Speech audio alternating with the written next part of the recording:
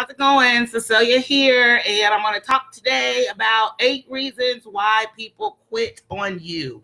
Yes, 8 reasons why people say bye-bye. Before we get started, let me do the administrative. My name is Cecilia Morris. I'm your engineer by education, home business owner by desire, and I help entrepreneurs, network, and affiliate marketers learn how to use digital marketing strategies for either their brick and mortar or their online businesses. Alrighty, let me make sure you can hear me. That's always important. Bye. Yeah, you can hear me. Okay, that's cool. All right, if you're watching me for the first time, give me a 5, like high five. If you've watched me before, give me a wave or a fist bump. If you've gotten value, please like, comment, and share. And now I really need you to like, comment, and share because I'm back on punishment with Facebook. I tell you, I don't know what is up. I posted on Facebook and I included a link to my Facebook group so people could join my group. And Facebook shut me down. I did 1 share and they shut me down until next Thursday at like 11 o'clock. So if you are getting value or if you've ever got value, help a sister out and give me a share since Facebook put me back on punishment since I posted my link to my Facebook group. If you want to join my Facebook group, it's called Online Business Success Partners. Feel free to join the group because there I share special information that I don't always share on this page. All right, so with that being said, today's topic, 8 reasons why people quit on you. And the reason why I want to talk about this today is because I've had Sunday, I did my usual Sunday webinar and someone signed up for my webinar. So I'm super excited, right? I mean, I get signups all the time, but this particular person has been following me for like almost a year and a half, something like that. And the very next day, she sent me an email saying that she was getting out because she's got too much going on and can't work the business. And I was like, okay, whatever. I don't get upset. Hey, Felisa, how you doing?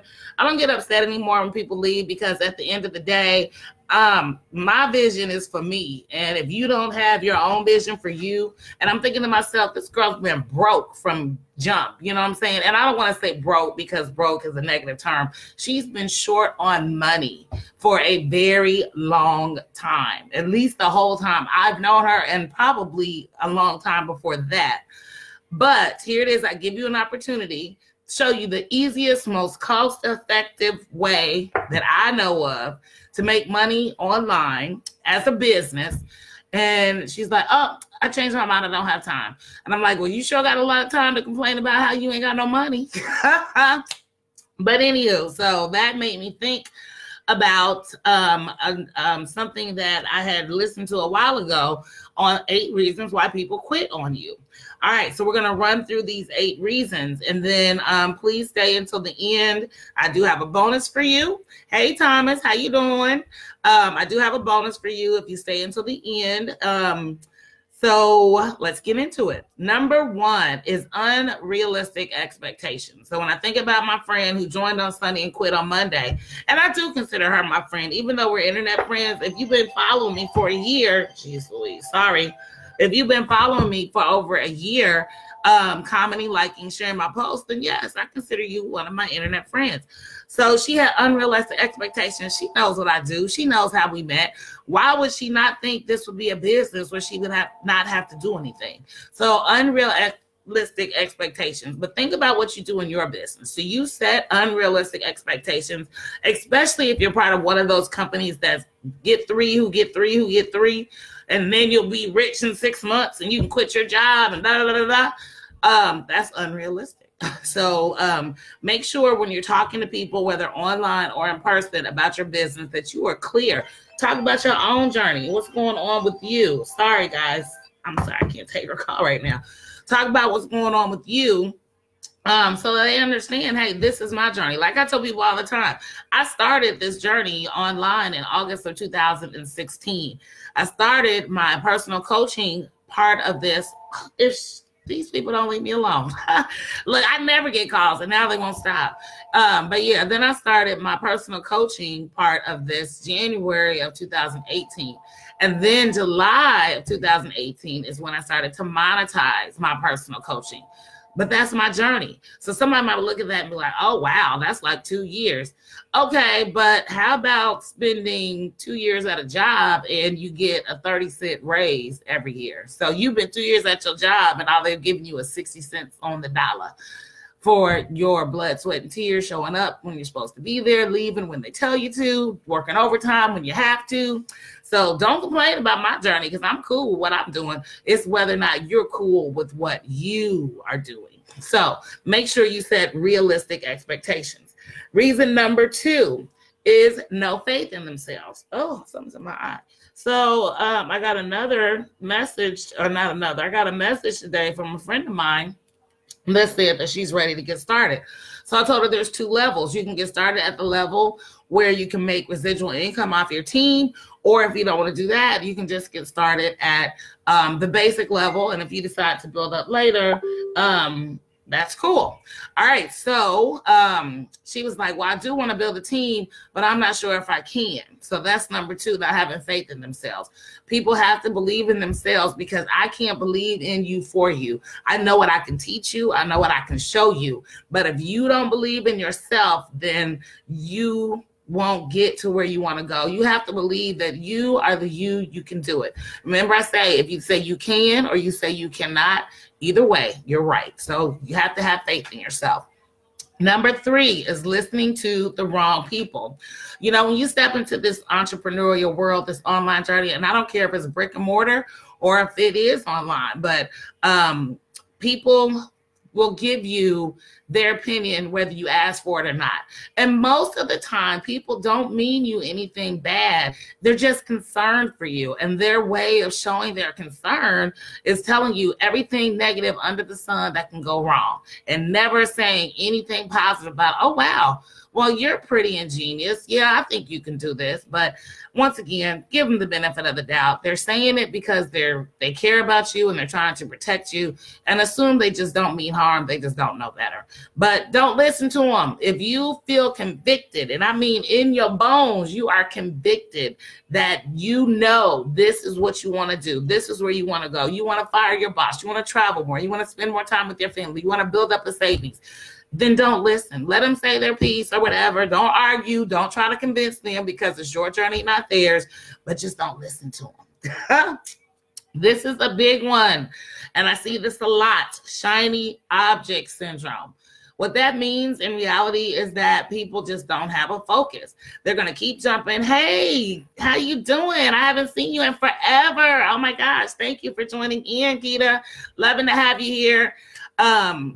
Shiny object syndrome. And, you know, it happens a lot, especially on the internet. It's a lot harder with the brick and mortar because you invested in the building and renovations or whatever that you've done.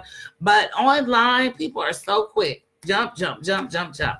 Always looking for the next big thing. All of a sudden, they see this post. Somebody just made $500 in 24 hours, and they think they can do it too. What I have learned on this internet journey is that people share their success, but they won't share the struggle. I don't mind sharing my struggle because I need people to understand how I got to this point in my life, in my spirit, in my being. So I don't mind sharing my struggle. But shiny object syndrome, if you remember the little cartoon commercial where the guy is digging through the dirt and he's like this close to the diamonds, and then right under him is the guy that's same distance away, but he just says forget it and throws down the shovel. Well, that's where most people who have shiny syndrome are. They're like right there, but because they don't see it, because they don't believe, because they don't have faith, because they're listening to other people, then they jumble the next big thing thinking they're going to have results. So I like to use the analogy of my college education. So I'm an engineer. And when I went to Purdue, the running joke was that all the supervision majors were ex-engineers. So they couldn't cut it in the engineering curriculum, so they went into supervision. That was the joke. But let's think about what that means in terms of time. So an engineering degree, bachelor's, depending on the major, will take 4 to 5 years. We'll say 4. So if 2 years into it, you decide, not so much, I'm going to switch to supervision. Well, the supervision curriculum is 4 years too. Now, you may have some classes that might transfer because you got the prerequisites or whatever. So there may be some classes that overlap between engineering and supervision. So you don't have to take the whole curriculum. So maybe your 3 years, 4 years is cut down to 3 years. Okay, but now you've taken a 4-year degree and turned it into 5 years because you switched gears midstream. Plus, engineers get paid more than supervision majors anyway. Try that, okay?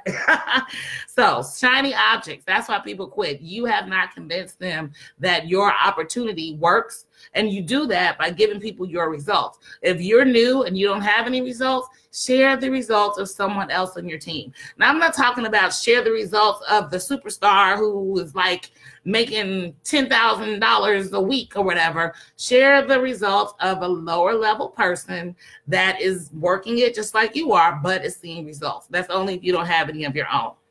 All right, number 5 is distractions.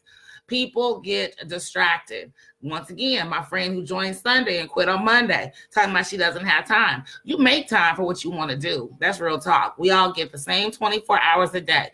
If you want to do something, you're going to make time to do it. So she should just tell me I want to do it. And I'd have been like, I was like, okay, either way. But to give me this long, drawn out story about everything that's going on in her life, and of course, in the back of my head, I'm thinking, girl, don't say nothing else to me about you not having no money. All right. Fear. The fear is a natural reaction to trying something new. If you are not scared of trying a new venture and getting out of your comfort zone, then maybe this thing is not for you, because you should be a little scared. The difference between somebody who's scared and takes action and somebody who's scared and doesn't take action is that the person who's scared and takes action is fed up with their current situation and doesn't care how scared they are. They know that it's got to be better than what they got going on right now. The person who's scared and doesn't take action is complacent, a little mousy, and it's like, you know, my job isn't that bad. My boss isn't that bad. My coworkers aren't that bad. So they'd rather ride it out with the not that bads because they're scared instead of stepping out of their fear and getting in a better situation. Number 7. We're at 7 now. There is no commitment. People are not committed to themselves. And this one always cracks me up. So you will commit to a job. You will commit to working 5 days a week or 4 10-hour days, however your shift is worked out. Go to work, show up when they tell you, eat lunch when they tell you, leave when they say it's okay, work overtime when they tell you you have to work overtime. Yes, there is a such thing as mandatory overtime. You'll do all of that for an employee, but you won't even commit to putting in 2 hours, an hour a day for yourself. Crazy, right? Or how about a friend of mine, the funniest ish ever, called me 2 weeks after the Beyonce concert and asked me if she could borrow $100. Well, I see you online. I see you're doing okay. I'm like, girl, look, wasn't you just at the Beyonce concert? And I know those tickets were very expensive. I mean, I'm not saying they're outrageous or whatever, but if 2 weeks out of the concert, you asked me to borrow $100, I think you need to reevaluate how you're spending your money. They have no commitment to themselves in terms of getting the tools, getting the training, getting the intellectual property they need to be successful in this business space. But they'll commit to going to the Beyonce concert. Needless to say, no, I did not loan her the $100. And then number 8, and this is one that you really need to dig down and figure out what it is. People will say it's too expensive. Now, from my perspective, being a product-based network marketing entrepreneur for a lot of years, I will agree. It can be too expensive if you are not recruiting. If you like the product and you use the product, that's great. If you like the product, you're using the product, but you're not selling the product, not so great. You can spend upwards to $200 a month by the time you factor in the monthly auto ship and shipping and handling on a product for a company that's supposed to be building you a business and never see any results. So think about a way that you can provide a product, service, or opportunity to someone that is within their budget and that they can openly and honestly and ethically speak to someone else about, because they believe in the company, believe in the products, believe in the business. All right, so those are the 8 reasons why people quit on you. You might want to go through and re-go through. You might want to re-watch this video and write them down. The reason why I didn't put the 8 in the comments is because I want you to watch and listen and pay attention. All right, so the 2 bonuses that I want to offer you. Bonus number 1, I'm going to type it in here right now. If you want to learn how to avoid these 8 pitfalls, then you need to click the link that I'm typing in the comments to learn how to not get people to quit on you, how to stop people from leaving you. And the way to do this is with attraction marketing. I know you're like, that's all you talk about is attraction marketing, because it works. You know, I used to be one of those people, hotel parties, home meetings, 3-way calls, cold calls. That was me, like, all day for 8 months in 2016. And I was ready to give up and quit. But this online thing, I'm attracting people to me. I did a webinar yesterday, and Thomas was on the webinar, Felisa was on the webinar, had some other people on there as well. I'll just mention them since they're here with me today. But they were on the webinar, and I would have never met Thomas or Felisa had it not been online. And both of them, at some point in our history together, have purchased some sort of product or service from me.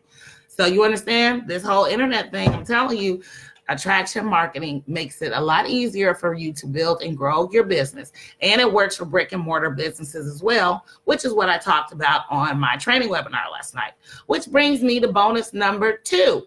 Bonus number 2, if you want access to my live training webinar I did last night, it was about 1 hour and 40 minutes, and everybody that came stayed until the end.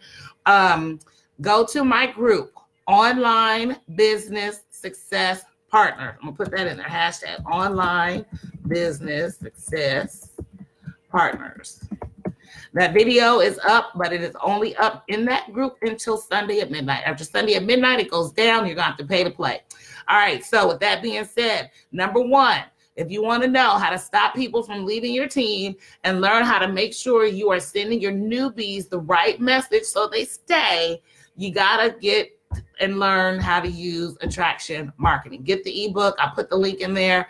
Let me see if I can pin it. Yep, I'm going to pin it or whatever. So that's in there. And then step 2, if you want my training video that I did last night that talks about lead magnets, capture pages, and how to monetize, and then I did some extra bonus training on Facebook ads, then go to my group, Online Business Success Partners. It'll be up until Sunday. And as I said, after that, you'll have to pay to play. All right, that's it for today. I'm Cecilia Morris, your engineer by education, home business owner by desire, and I'll see you next time.